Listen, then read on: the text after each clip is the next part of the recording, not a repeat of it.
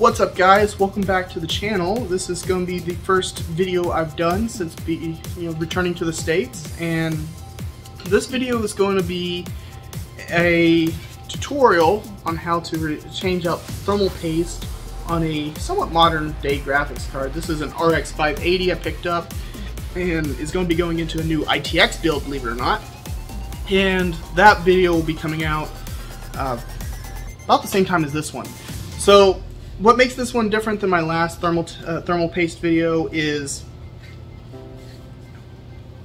it's got a back plate. We're going to take this off. You got the 4 screws.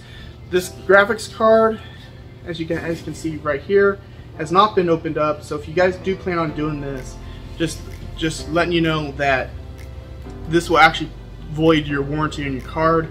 I wouldn't necessarily do it on brand new cards because it's, straight from the factory, so it should have good thermal compound already on it. But since this card is about 5 or 6 years old now, I think this came out in 2017 or 2018, something like that. It's a good idea to go ahead and change thermal paste, as it has been a long time. So I hope you guys find this useful and helpful. As we tear down this card, I'll show you like all the power plugs, everything you need for the fans, all that good stuff as well. So I hope you guys will stick around and enjoy the video. Alright guys, so I've already got most of the screws out of the back plate. The reason we're taking the back plate off is so that you guys can kind of have a full like tear down of this card, just so you can see like the PCB, all the connectors, everything. So the only screws I have left are here, here, and here, as well as right there. So we're going to go ahead and finish those up, and then we'll move on to taking off the back plate, which should just come off right and easily. Little tip, always have something to put your screws in. I'm actually using the front panel of the case I'm building in, as I've already got it torn apart, and it's literally right next to me. So, but if you have like a little Tupperware or something like that, just something so that you don't lose the screws, because these screws are kind of hard to replace if you do lose them. Alternatively, you can leave all the screws in the back plate and just lift it off. Alright, so there's the PCB.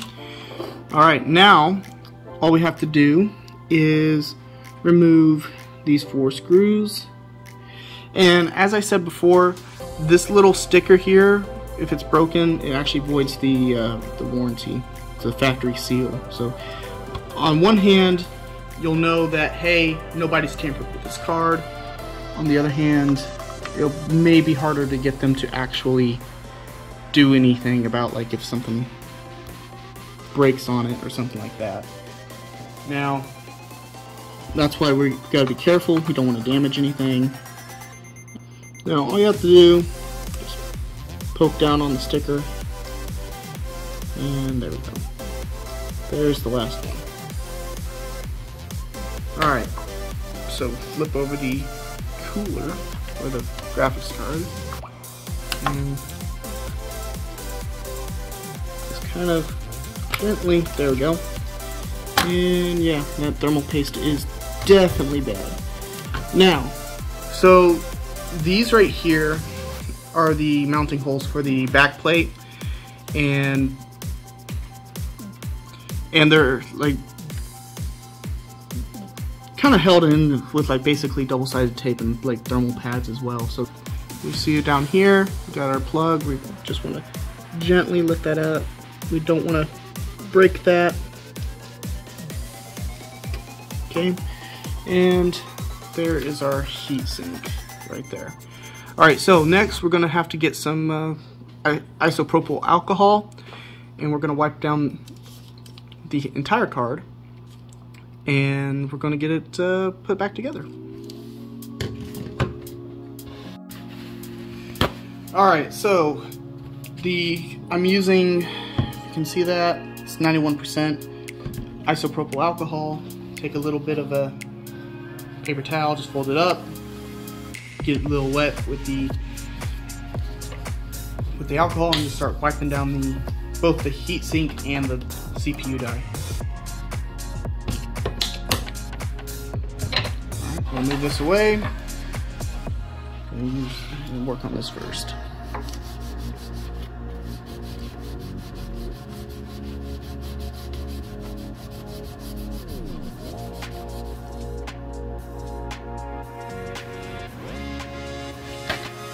Then once you got that done, just take another paper towel and just dry it gently. Be careful with the thermal pads, this one's already loose. Okay, looks like we're good.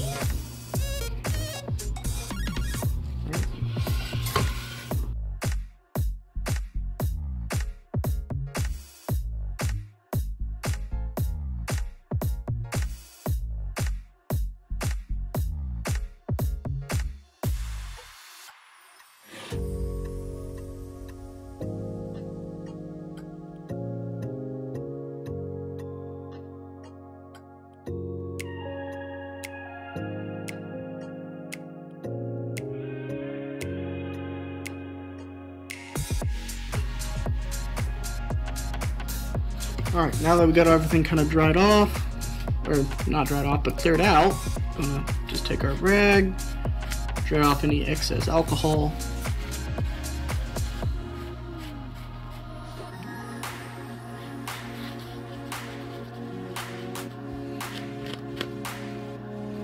Actually got a little bit of compound onto this here chip.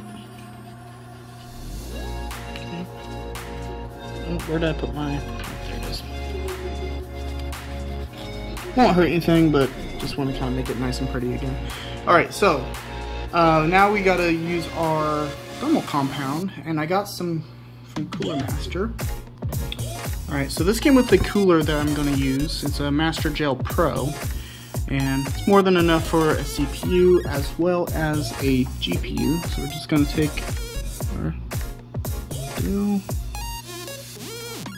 And that should be plenty right there. Alright.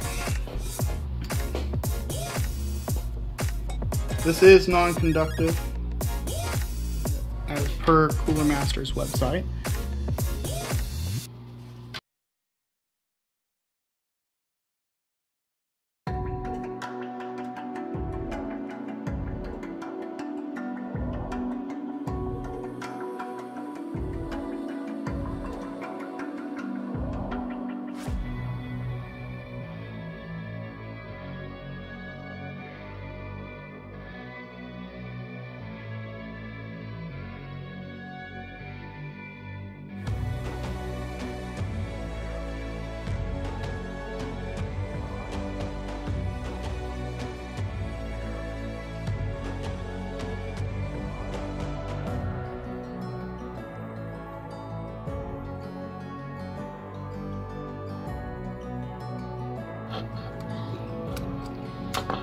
Okay, there we go.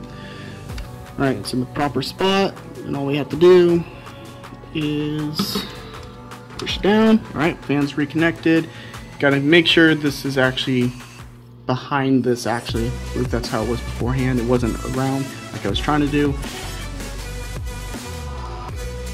Alright, so once we get all the screws in, we just gotta pop it into the test bench, which is actually going to be the computer I build here, and check thermals. Now I could have done a thermal test beforehand, but honestly, this is kind of a basic, like, you should do this every time you buy a used graphics card anyway, because a lot of the so-called performance loss is actually just heat issues because thermal paste is bad. So once you get thermal compound changed out, typically the performance loss is a lot less than it was before. Yeah, I mean, you're always going to have a little bit of performance loss when buying used graphics cards compared to brand new out of the box, with the caveat of how old the used card is. If you just bought a used 3080 or something like that, it's more than likely going to still be just as strong as it did when it came out of the box. But something like this that's been out for a couple years, you're going to get a little bit of performance loss anyway, you know, so why not do some basic maintenance sort of things in order to make sure it the loss is minimal. Got the graphics card all back together and thermal paste changed. Hope that was helpful for you guys. Be sure to like and subscribe if you like this. Be sure to check out the other videos, and including the ITX build I'm about to do using the Cooler Master Elite 120. Really small case. I'll probably have to do some case mods, not in this particular video, but in a later video, in order to kind of help increase some airflow, and possibly even put a AIO in it. We'll just have to see on the AIO part, but it'd be really cool if we could. Anyway guys, that's going to do it. Hope you guys enjoyed this. Be sure to like and subscribe if you haven't already, and I'll see you guys next time.